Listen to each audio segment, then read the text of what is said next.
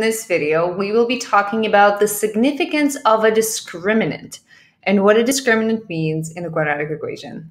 My name is Katja Sieberson. I'm the inventor of the Sieberson method, a scientifically proven way to learn anything fast, and especially when we need to learn things about the discriminant.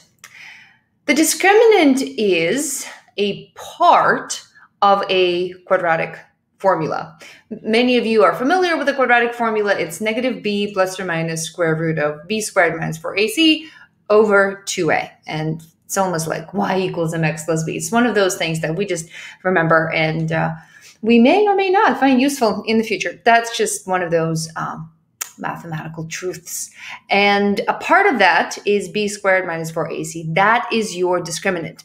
And your discriminant, and some of you are wondering, what are those a's or b's? In a standard form, you have your quadratic equation, ax squared plus bx plus c, and that's your discriminant.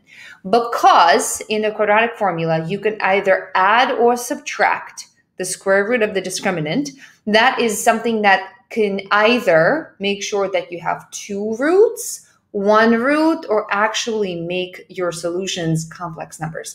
We cannot take a square root out of a negative number. Therefore, if the discriminant b squared minus 4ac is negative, then you have two non-real solutions. You have two imaginary solutions.